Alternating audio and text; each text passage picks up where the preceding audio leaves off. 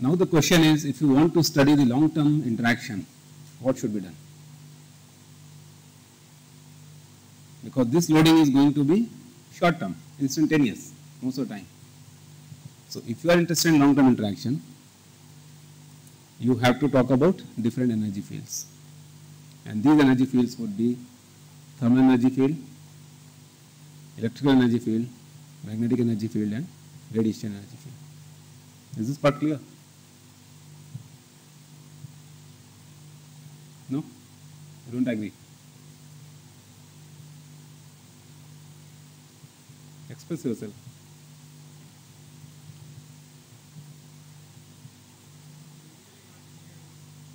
Okay, then you hold on for some time.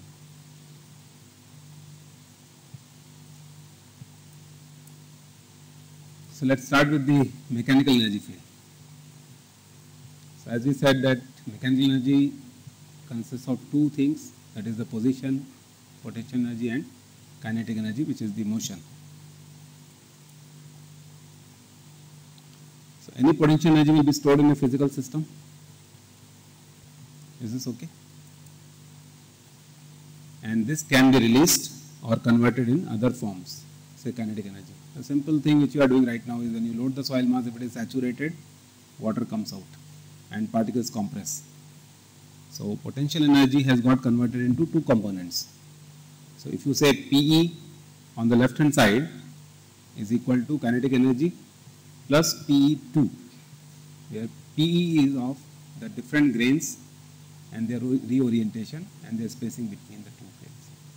And kinetic energy is the amount of water which comes out in the form of some velocity component, and the movement of the particles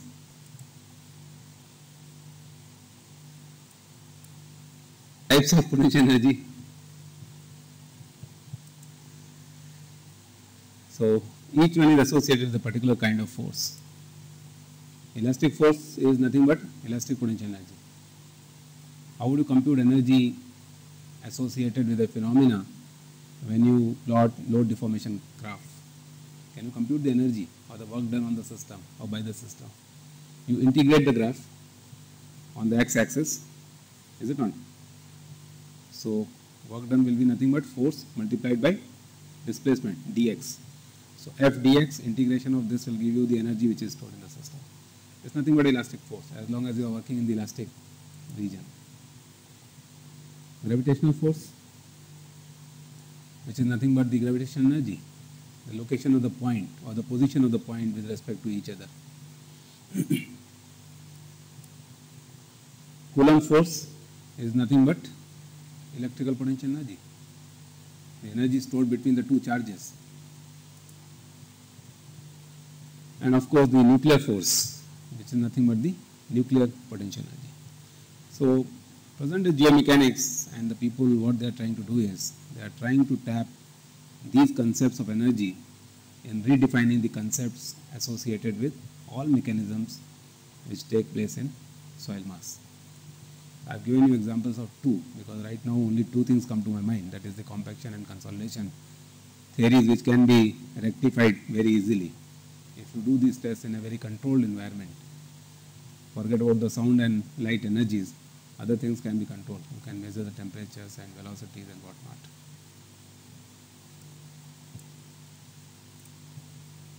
So basically, if you try to focus on what are the components of the potential energy, the first one is compaction process, which is governed by the potential energy. What happens? Densification. So initial sample which was of certain volume gets reduced, the sample size gets reduced. Consolidation, is this correct? Rearrangement of the grains, rearrangement of some new structure of the soil mass. Distortion of the grains I have talked about,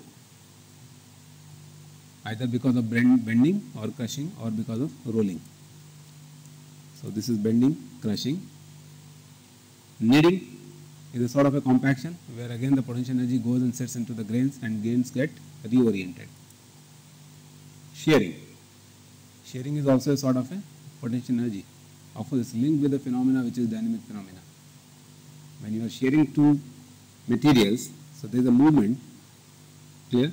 But then the rearrangement of the grains because of shearing process is nothing but because of the PE getting stored into the system. How about the kinetic energy? Movement of water through porous media, either through consolidation or because of seepage. Okay, excessive pore pressure generation,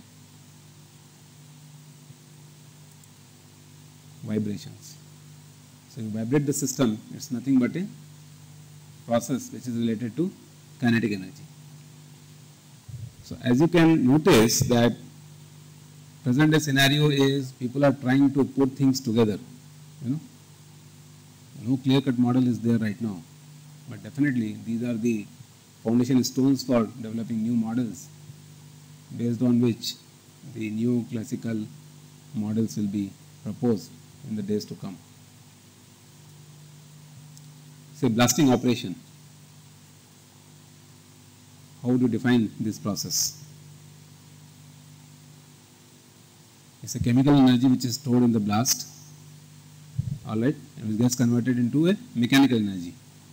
And this mechanical energy results in densification of the soil and movement of shear and compression waves in the medium. Go one stage ahead. The shear waves and compression waves, they are creating a different state of the material and densifying them. So this is the concept which you use in damping of sandy layers or modification of sandy layers by using vibrook flotation or by heavy compaction. So shock waves have to pass through the porous media so that it becomes densified. Is this part clear? So there's enough examples which convince us that yes, these components should be studied in details.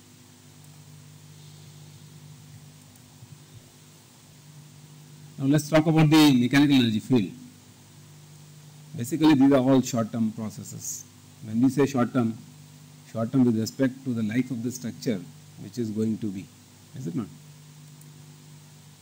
And they ignore the influence of the environment, particularly decay, alteration of the material in the due course of time. No mechanical loading can simulate this. In centrifuge, what we are doing? In centrifuge, you are utilizing the mechanical energy in the form of accelerated gravity. So this is also a form of mechanical loading on the system. And that is the reason you cannot simulate any biochemical process which may occur otherwise in nature in the centrifuge. There is a limitation, is it not? Now load, deformation, velocity, weight, mass, wave, sound, all these phenomena, they are associated with mechanical energy field. Alright? But this point is very important. When we model our system with the help of using mechanical energy field concepts, we are not talking about the influence in the long run. Where do you use these concepts of load, deformation, velocity, weight, mass, wave, sound? Foundation design, load deformation characteristic, bearing capacity, bearing pressures, flow through porous media, velocity comes into the picture, through a control, mass or volume. Acid rains, the influence of acid rains on the foundation structures, creation of voids and so on. Toxic hazardous waste. Nuclear waste storage and containment. Again, you are talking about the migration of the contaminants from contaminated site to uncontaminated sites. Landslides. It's a good example of how potential energy and kinetic energy can interchange itself several times. So landslide takes place because of excessive potential energy. When the soil mass or the rock mass falls down, it attains kinetic energy. Again it defragments. All those defragmented materials, they will again start moving, rolling down, sliding down. And again they will achieve some stable position and so on. And of course earthquakes, where the waves and sounds and the mass and the velocity comes into the picture. So this is what the scenario is right now. We are able to tackle all these problems associated in geomechanical engineering profession with the help of simple mechanical engineering, mechanical energy field theory, is it not? They are exposed to loading processes, and we are more interested in finding out the deformation. The second question is, if you want to model these things, what are the laws which are associated with this? So you use Darcy's law, Hooke's law, Newton's law, and law of motion.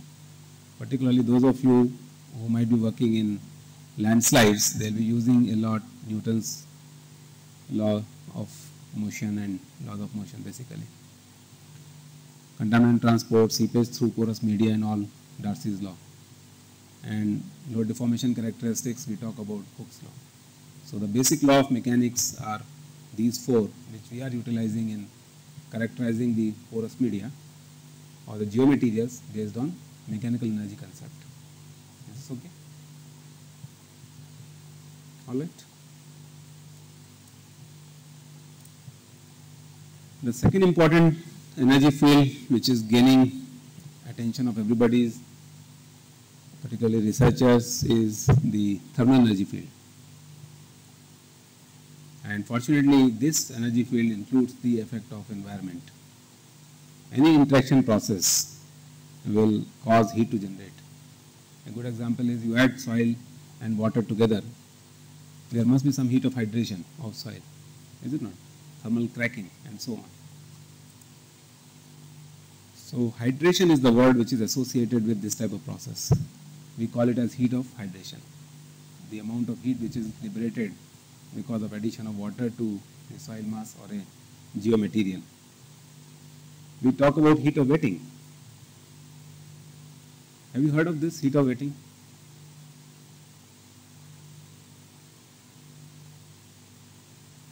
Heat of contact.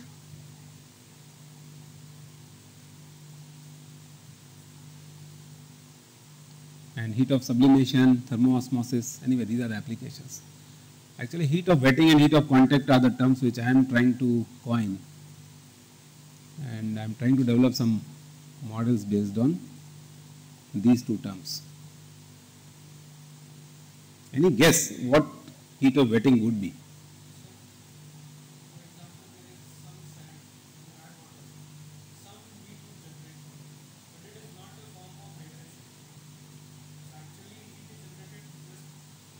That is hydration.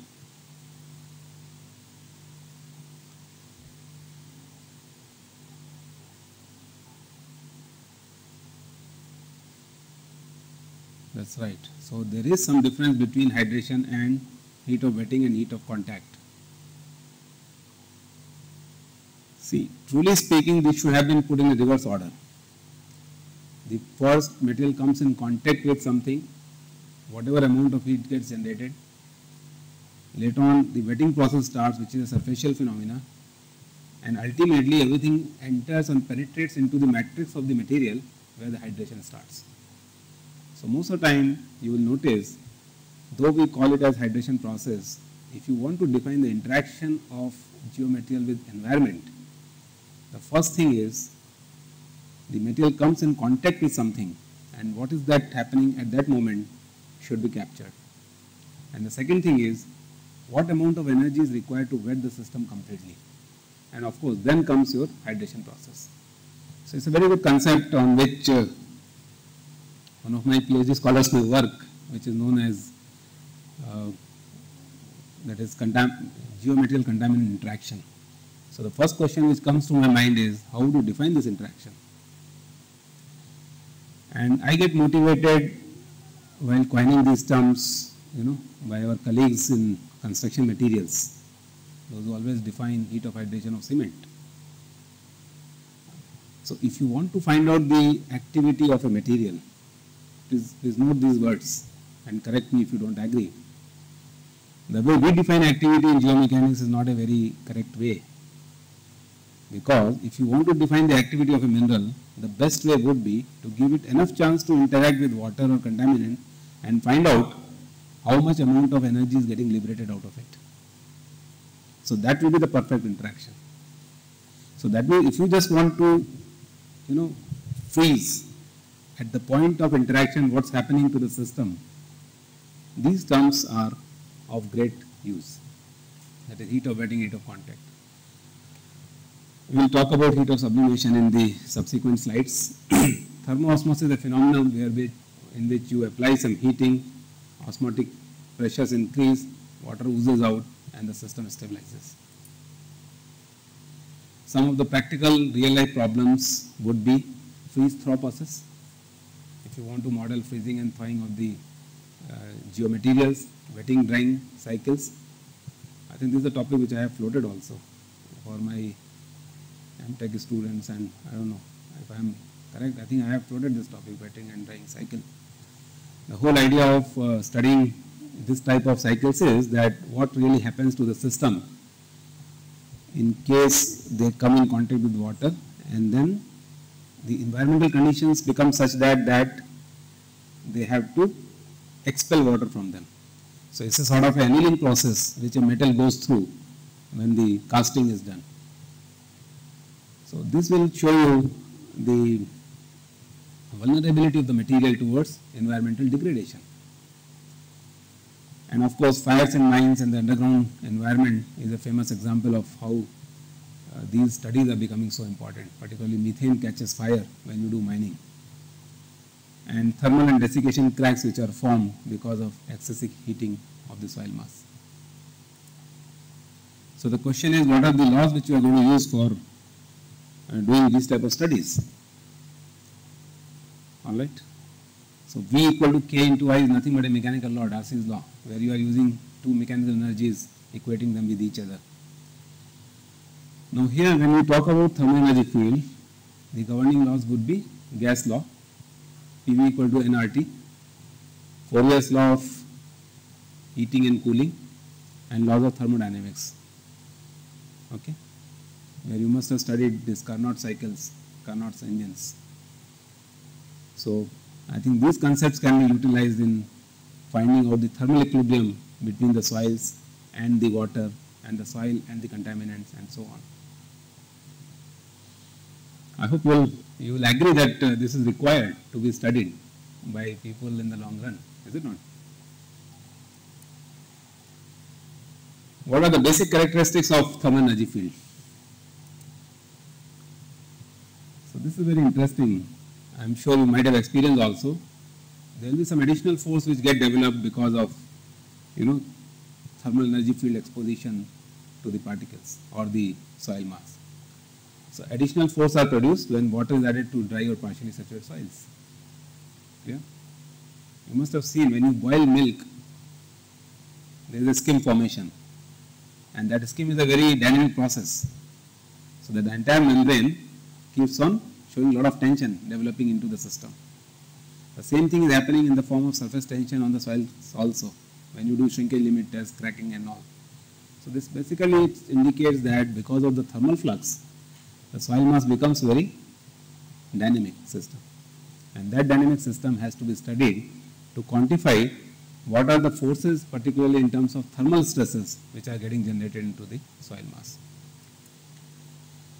So heat transfer due to thermal field, which may affect soil water air behavior. Because the common sense says there will be a dilation or volumetric expansion of all the three phases of the soil mass because of thermal field exposition. I will be talking about these basics when I will touch upon the thermal properties and thermal characterization of the geomaterials in subsequent lectures. So state of matter which is existing in the thermal energy field will be changing due to the temperatures which are implied on this. The first phase is that liquid may get transmitted into or transformed into the gaseous stage because of heating. So it's nothing but the heat of vaporization. So if you can find out the heat of vaporization of a material when it interacts with water or when it interacts with some contaminants, I can quantify this interaction. You agree with this? So that means heat of vaporization will be a good quantification of interaction between geomaterials and environment. The second is liquid to solid transformation. What is this known as? Heat of fusion. So people who are in atomic industry, they are using this concept quite a lot. They amalgamate the entire waste under in situ conditions.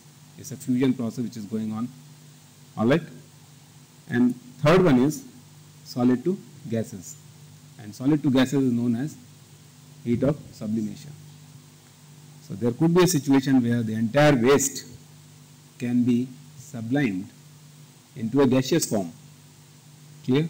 And these gases can be used for some other specific industrial applications. So basically this all will depend upon the type of energy input or the release which is coming out of the system. So when you say energy input and release, it becomes a reversible process. If I put the heat into the system, it melts. If I take out the heat from the system, it freezes. Clear? So that means when I say liquid to gaseous and gas to liquid system, it is just whether you are taking the energy from the system or you are inputting the energy into the system. Compressed air, if you compress it much more, what happens? It liquefies. Clear? So liquefaction basically gives you low temperatures. So you can do air conditioning by this process. Now let me quickly cover electrical energy field, which includes the influence of the environment as such. Most of the minerals which you have in the soil, they are magnetic minerals, and hence they will create electric field. So when we talk about polarization, electromotive force, electrical conductivity, this type of energy field become quite important.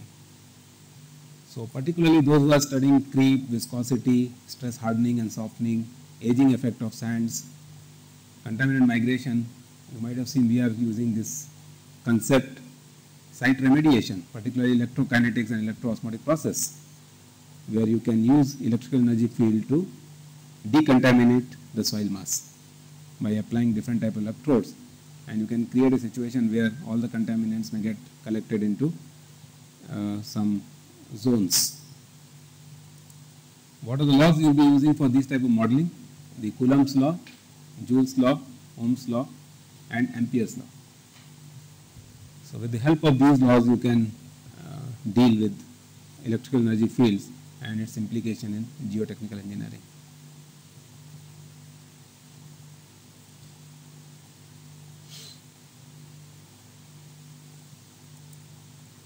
Then comes your magnetic energy field.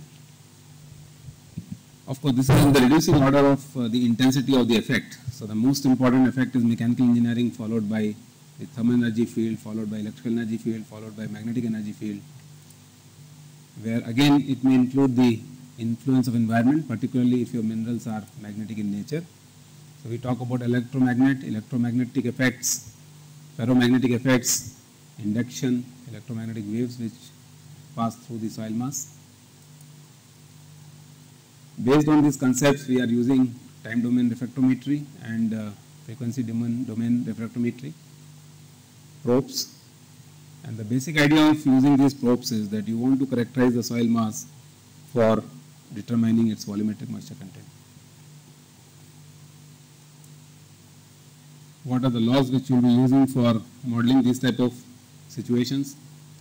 Faraday's law, Lenz's law, Biot-Savart law, Gauss law. All right.